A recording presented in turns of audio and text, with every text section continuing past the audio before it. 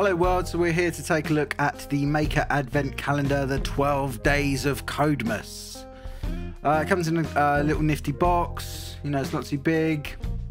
Open it up and we have 12 individual little boxes, and you can follow along at the PiHut.com/advent. So I'm going to start with day 1. So just opening the box for day 1 and we'll see what's inside. And it looks like we've got a breadboard. I can see a breadboard, little USB cable. I didn't do any research on this. We've just decided to get it and we're going to share it with our classes. So this is the Pico. It's got a little Pico in it. I can see the Pico. So let's get this out of the way and have a look. So in the first little packet you can see we've got a breadboard and the cable, and I'm just going to get this open and we can have a look at the Pico, or Pico H. One-handed isn't going to work, give me a sec, we'll do some camera trickery. So there it is, little Pico H, pretty cool.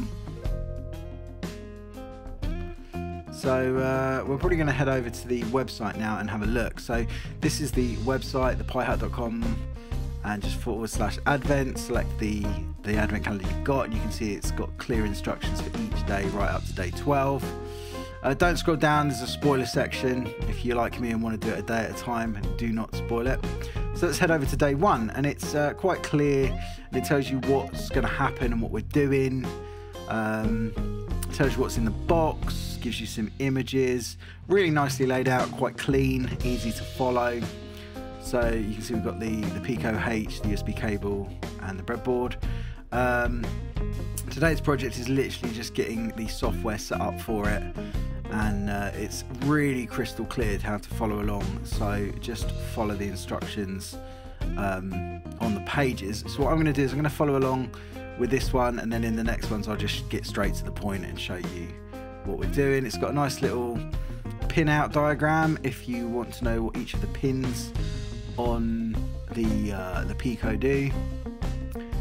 Okay, it uses many different programming languages, but we're going to use MicroPython, okay, which is pretty straightforward if you're studying Python at the moment.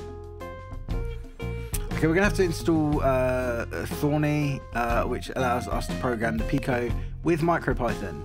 So we need to download that. So you just need to click onto it and select whether you're on Windows, Mac or Linux. So I'm on 64-bit Windows. So I'm going to select the 64-bit installer, click install, click next, follow the instructions. Really straightforward. Choose where you want to install it to and just keep clicking next. Create a desktop icon if you want. Click install. And that's literally it. It will install. Okay, and then all we are going to do is, while that installs, we're going to go back and I'm going to scroll down to show you the step-by-step instructions that it wants you to follow. It does give a little warning that some people have had issues with this part. If you do get issues, follow their alternate way of doing things. But to be perfectly honest, I didn't have any issues setting this up. So yeah, but if you do, they do give some advice and some frequently asked questions, which is good. So we've downloaded Thorny, so it says that what we have to do now is install MicroPython on the Raspberry Pi Pico. So to do that, it wants us to open Thorny, connect the settings, and get Thorny connected to the Pico. So to do that, we need to get the Pico into the plug board. You can see quite clearly here. Gives you a nice little diagram of how that should go, and pay attention to the letters on each side so as you can install it correctly. Once it's all plugged in, you've connected the cable, you hold down the reset button, you plug it into the computer with Thorny open, and it should recognize it and everything should just work. Okay, we know that doesn't always happen. So this is on an actual a system I haven't installed it on or tested it before, so we can see straight away whether it's going to be okay. So this bit's a bit tricky. You've got to be really gentle with this, and it can be a little bit of a pain. So you need to line up your pins and try and put equal pressure on both sides, so not to snap any of the pins. Take your time. Do not get angry. Keep calm. Keep it lemon. And there we go. Yeah, stay chilled. Stay calm. And it will go in, and it should sit flush to the breadboard. Okay, so you can see there it is flush. Okay, and that's perfect. That's what you want. If you lose your temper with it, you are gonna break it. So stay calm. So get your cable untwisted and get it ready to go. Plug it in to the Pico. See, it's me being a bit silly and getting it the wrong way around. Oh, and the wrong way up. There we go. Happy days. Okay, and then we're going to plug the USB into the thing, but we're going to hold down that reset button as we do it. Hold it down. Get it plugged in. Plug it into USB. And release. And what you should see is that you can see that it pops up and it's fine. We then just have to configure the settings. So follow the settings. The settings are on the website, so it tells you exactly what you need. The first time you do this, it might not have picked up the Raspberry Pi Pico H. If it doesn't, unplug your Pico, plug it back in, try again, and you should get the variant settings correct. If the variant settings aren't correct, it's because it hasn't recognized it properly. Once you've done that, you can see that it is installing MicroPython, which is what we want. Amazing. We can close that now, and we are good to go and follow along with the tutorial that is on day 1. Oh, missed a step. Configuring the interpreter is really easy. Go up, configure it, and then what you want to do is you want to select, what is it you want to select? Yeah, that one. MicroPython, Raspberry Pi Pico. Okay. Really important that you do that. If you miss that step, select the COM port it's on. You should only hopefully have one, unless you've got loads of stuff plugged into your computer. And then all you need to do is literally press OK. Once you've done that, it should all be golden. So once you've done that, we're going to start to do a little bit of coding with the Pico and make sure everything's working the way we want it to with MicroPython.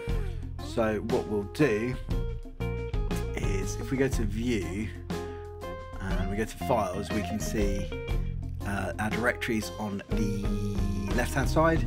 We can see the Raspberry Pi Picos there as well underneath that, which is cool, and you can see you can drag it up and down in case you want to get to any files or saved files, which is quite useful.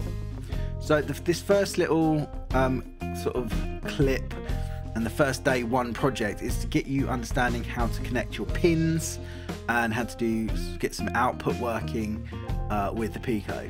So it's a really quick intro to a little bit of MicroPython and so on. So we're going to test it by just typing a print command. I'm going to print. I'm going to follow along with the tutorial that's on Advent Day 1 for this. Open your brackets and type what it recommends, and it says this is my Pico talking. Okay, remember to close your speech marks, close your brackets or your parentheses, sorry, and then you can literally hit, should be able to hit run, which is the little green button at the top, and it should absolutely work fine. And in the console at the bottom, you should be able to see this is my Pico talking. And that means that MicroPython's on your Pico, that Thorny's talking to your Pico, and everything is perfect. So we could try another print statement with opening parentheses, opening speech marks, and just creating another string. And that would be something like, I don't like pineapple on my pizza. Now, I actually love pineapple on pizza. Ham pineapple pizza is amazing. Let me know what you think in the comments. Yeah, what's your favourite pizza topping? I do like a good seafood pizza. Prawns, oh, olives, you know, very Greek. Lovely. And you can just press the green button again for that, and it runs fine. So now that's all great, but we want to make sure that we're actually getting something that works with the Pico. We know the Pico's working, we know that Fawn is working, but there is a little LED on the Pico that we can actually control and get working, get flashing. So that's what we're going to do now. So from machine, we're going to import pin. So this just lets us control all the pins on the Pico. Okay, and then what we're going to do is this line of code I will explain to you. So we're saying onboard LED. So we're creating a variable and we're saying it equals, and we're saying what pin it is. So remember, you can check back to that pin diagram and see what all the pins do. Okay, so it's pin 25, and we're saying comma pin out, so we're setting it as an output. Okay, and then new line, and again onboard LED dot value, so we're saying we're going to give it a value, and we're going to do 1 for positive or true. Okay, so onboard value equals true, therefore onboard LED should be on. So once we've done that, we can check our spelling. It is really important that you don't make errors when you type in your code. I'm dreadful for it. It's one of the things I do trip up on, and I get syntax errors, and I do have to correct myself, even after the amount of years I've been sort of teaching it and playing about with code and all things like that. So probably because of my dyslexia, but check everything. If you get a syntax error, it will mean you've made a mistake. It says can't import name pin. You can see there, and if you can spot the error straight away, can you see it? I used a lowercase rather than an uppercase. So again, run it again. I've got another one, and I've got pin out isn't defined. So what do you think the issue is there? Again, typo. And you can see here, amazing. We've got our little green LED lit up on the Pico. What you can do is set it to 0, and that will go out. Thanks for watching. Hope you've enjoyed this video. Come back and see what we do on day 2, because it does get more interesting as we go along, and the videos will be quicker. Like, subscribe, and share.